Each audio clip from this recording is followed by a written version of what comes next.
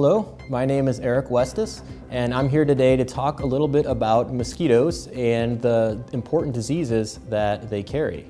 I became interested in mosquitoes and sort of their epidemiology and ecology as a graduate student at St. Louis University. And while I'm not going to talk specifically today about my dissertation research, I will share a little bit of what I've learned over the years about these important disease vectors. I want to start with a quote, my favorite quote from Aldo Leopold, and I like it because it reiterates to me that no matter how sort of protected and insulated we feel from Mother Nature, we are still so intimately connected to the ecosystems around us. And nowhere is that more apparent than the sort of host-vector disease relationships that are really written into our very DNA. So think of the well-known example of the human sickle cell trait. In its homozygous form, when it's inherited from both the mother and the father, it can be deadly. But in its heterozygous form, when it's inherited from just one parent, it actually confers a degree of resistance to malaria. And this is why it's persisted in our collective gene pool over the millennia.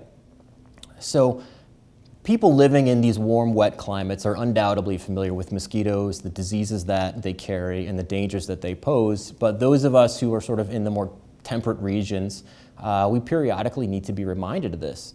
And insurance and healthcare professionals in particular should understand the risks that these diseases and these vectors can pose when working in these areas, or when thinking about emerging diseases that may be arriving on our shores shortly. So everything in biology and ecology starts with understanding your critter. So let's take a look at the mosquito. The mosquitoes are in a family of fly. They're actually a type of fly, and we call them Culicidae. And the last time I checked, there were 43 different genera of mosquitoes and about 3,500 different species that occur worldwide. Now, 3 of those genera are important disease vectors: the Anopheles mosquitoes, the Aedes mosquitoes, and the Culex mosquitoes. And if you look at this picture on the right over here, you can see that the segmented body that is characteristic of all arthropods. You can see 6 legs, characteristic of insects. And while it looks like this critter has 2 wings, it actually has 4, which is another characteristic of insects. The mosquitoes, are actually all flies. The 2 front wings are the flight wings, and the 2 rear wings are these tiny little vestigial organs that are used for stabilization. And then that long proboscis in the front is what it uses to drink either blood or nectar. And so we're really looking at 3 different genera today. The Anopheles mosquitoes are the ones that are responsible for transmitting malaria. And there are members of this genus all over the world. What makes them dangerous, again, is they transmit malaria, and they roost indoors, and so they can feed on us while we sleep. And one of the ways to identify these critters is look at the feeding posture. So you can see this guy, or actually this girl, because it's always the females that drink blood. The feeding posture is the abdomen is sticking straight up in the air. So this is sort of characteristic of Anopheles mosquitoes. So the Aedes mosquitoes were once endemic to Africa and Southeast Asia, but Aedes aegypti has since moved to tropics in Central and South America and other parts of the world, and Aedes albopictus has moved to other parts of North America and I believe Europe. And then finally on the right we have the Culex mosquitoes, and these guys are active mostly during dusk. And they transmit West Nile virus and a host of other arboviruses.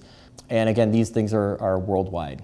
So all mosquitoes are going to exhibit a 4-stage life cycle. And I've actually split the last stage into 2 parts, which I'll talk about in a second. But eggs are laid, several hundred eggs are laid on the surface of the water or on moist soil. And after a couple of days, those eggs will emerge into larvae, which will swim around and they will eat different microorganisms and plant matter that's in the water, and they'll breathe at the surface of the water through these little snorkels, and that's why they need stagnant water. So a good way to get rid of mosquitoes is to put a little fountain in your pond or to somehow agitate the water surface. After a couple of days to weeks, they will turn into pupae, where they will metamorphosize into the adult mosquitoes, who will then emerge. And pathogens are generally not transferred from mother to egg, so the emerging adult mosquito are not yet infectious. Only the female mosquitoes, like I said, are going to be the ones that bite. The females require blood to provide nutrients to for egg production. Okay, so we have these adult mosquitoes that are susceptible, and if one of these females encounters an infectious host, then she will become infectious herself, and then on her next blood meal, because they can reproduce several times, she may pass that pathogen back to a new host, and this cycle repeats, can repeat every couple of weeks. Now let's turn our attention to some of the diseases that the mosquitoes carry. Malaria is responsible for 500,000 deaths each year, and it's not a bacteria or a virus, it's actually a protozoan of the genus Plasmodium. And there are 5 different species that we need to be concerned about: the Falciparum, the Vivax, Ovale, Malariae, and Knowlesi. The Plasmodium sporocytes make their way into a susceptible human's bloodstreams, where he or she is fed upon by an infected female Anopheles mosquito. And then those sporocytes travel to the liver, where they replicate inside the liver cells. And then those cells eventually rupture, releasing merozoites, which make their way into the bloodstream. And they infect the blood cells, and they start to replicate in the blood cells. And every 2 or 3 days, they finish growing and they rupture again, releasing more merozoites into the bloodstream. And like I said, this cycle repeats every couple of days, causing sort of these paroxysm of fever that is characteristic of malaria. Now, a few of those merozoites will differentiate into the male and female forms, and these are the forms that actually get passed back to the mosquito, where they fertilize and grow into oocytes, which then convert back into the sporozoites, which then infect the next host. So this cycle, the cycle occurs in 2 different hosts, and the non-sexual, the asexual reproduction phase occurs in the humans, while the sexual reproduction phase occurs in the mosquito. This disease is endemic to the tropics and the subtropics. The World Health Organization estimates that there are approximately 200 million cases of malaria every year and disease across the world, specifically in the tropics and subtropical regions. And the classic symptoms are that reoccurring fever that lasts about 6 to 8 hours, and it's going to reoccur every couple of days depending on the species. The complicated malaria, which is the result of one particular species of malaria, the Falciparum, and this one is substantially more dangerous than the other forms because it causes the infected blood cells to start to clot, and it can block blood flow to the vital organs. Now, the symptoms of that are going to vary depending on the organ that's being starved of blood, but it can very quickly turn fatal if it's a vital organ. 2 species, the Vivax and the Ovale, are capable of developing hypnozoites, which can then lay dormant in the liver for years before they start to reproduce. So you can go for years without seeing any symptoms and not being bit before you develop malaria if you're bit by these, or if you get infected by these 2 species. So different chemoprophylaxis can be used by travelers to prevent infection. And what that does is it prevents the sporozoites from infecting the liver. Once you become infected, some different treatments can be used to kill the merozoites, but always prevention is sort of the best medicine, and so people that are living in these areas tend to use insecticide sprays and repellents, and especially bed nets and other things that will separate them from the mosquitoes. Okay, now let's turn our attention to a collection of viruses that have sort of made headlines in recent years as they've turned up in unexpected places. So arboviruses are viruses that are transmitted by an arthropod vector. And the ones that we're going to be concerned with today are in the genre flavivirus and alphavirus. And so some of these viruses can cause infections that are really mild or asymptomatic, but then others can be very painful or even life-threatening. They historically occur in the tropics and subtropics, but in recent decades they have followed their vectors into more temperate climates. And so since there's no widely approved vaccinations for these things, nor are there any real specific antivirals, the best defense against these is just effective pest control. And there are a lot of these different viruses, and I'm going to talk about 5 different ones today. The first one is dengue fever, and its nickname is called breakbone fever, and that's because it causes really horrific joint and muscle pain. And there are actually 4 different types of this virus. All of them are transmitted by the Aedes aegypti mosquitoes, and a few can be transmitted by Aedes albopictus. But primarily we think of aegypti as the main vector for these things. Dengue is an infection that's often mild at first, at least the first infection, but if you get one of the other serotypes later on, that can turn very painful and debilitating. In extreme cases, it can cause hemorrhaging of capillary tissue and can be potentially fatal. It has about a 1% mortality rate when it's treated, but if left untreated, that mortality rate can go up to 20%. And there's no specific antiviral, so care providers really just attend to the symptoms. I did read that a vaccine has been available in Mexico since 2015, but honestly I don't know as much about that. That was new to me. Now Zika, our next arbovirus, made its way into the public consciousness a couple of years ago when there was an unexpected outbreak in South and Central America. And that outbreak was linked to some really severe birth defects. And this virus is closely related to dengue. It's actually named for the Zika forest in Uganda where it was first described. Like dengue, it sort of followed its primary vector, which is, again, Aedes aegypti. It's followed Aedes aegypti out of Africa to the areas that this is invaded.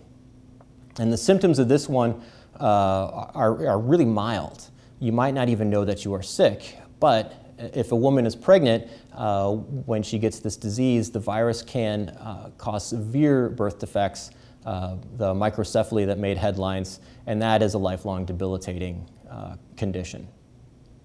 Again, there's no specific antivirus for this. There's no vaccine. So the best course of treatment is really just to address the symptoms. West Nile virus was the one that made headlines at the turn of the millennia when it spread across North America over the course of several years. It's also a member of the flavivirus genre, same as dengue and Zika. This one, however, is not transmitted by Aedes. It's transmitted by the Culex mosquitoes. And unlike those other 2, birds are the primary reservoir for this disease, and humans are a dead end as far as it's concerned. And I remember this disease really did a number on the bird population of North America when it hit, and I remember crows being particularly hard to spot for a few years until their population recovered. Now, most human cases of this are asymptomatic, and you won't really know that you have it, or you might feel like a mild flu. But a few cases may develop encephalitis or meningitis. And this picture on the right here is actually of a trap, a mosquito trap that I took a photo of that I found in the park near our house. And these traps are set up by state and local governments to monitor the virus population or the virus load in the mosquito populations to keep track of whether or not to expect an outbreak. And finally, our last one is chikungunya. This is an alpha virus. It's not the flavivirus that the other 3 are. This is a different type of virus. But it is also transmitted by Aedes aegypti. It was endemic to Africa, and it got its name from a Kimakonde word that means to become contorted, because like dengue, it can cause really severe joint and muscle pain. The scary thing about this one is that that pain can become chronic and can last for several years. And like all of the viruses, arboviruses, there's no specific antiviral for this one, and nor is there a vaccine. And the good news about this one, though, is that people that get it generally develop an immunity to it for subsequent exposures. Let's talk a minute about mosquito control. There's not a lot of antivirals or specific things that you can do for infections, and so when we talk about these viruses, mostly what we're talking about is controlling the mosquito population. And most people know about pesticides and bed nets and draining standing water, but all those have sort of limited success. And pesticides in particular have to be reapplied all the time, and they can have devastating consequences for other insects and other bugs that are beneficial, like our pollinators, our bees, that are so important as for our fruit production. So there's been a lot of money and a lot of time invested in finding alternative methods for controlling these things. One approach has been to release large numbers of sterile males. And well, I said that the female mosquitoes were the ones that do all of the transmission. If you release a lot of males into the population, they sort of overwhelm the females, and the females can't find suitable mates. And so what happens is the females spend all of their time occupied with these sterile males, and they can't reproduce effectively, and the population crashes. The good thing about that is it's really safe. There's no pesticides that are used. The downside is, like pesticides, you need to continue to do this every once in a while as the population bounces back. So a more permanent solution, which is being tried now, is the use of a special bacteria called Wolbachia. The interesting thing about this Wolbachia bacteria is that it is found in a lot of different types of insects. So it's known to be safe. It doesn't really have any adverse effects towards humans or the larger ecology in general, because it's already out there everywhere. But for some reason, it's generally not found in mosquitoes. And so if we infect mosquitoes with this bacteria artificially and release those mosquitoes back into the wild, a couple of things happen. Mosquitoes that are infected with this bacteria have a hard time transmitting the arboviruses, and so they are not competent vectors at that point.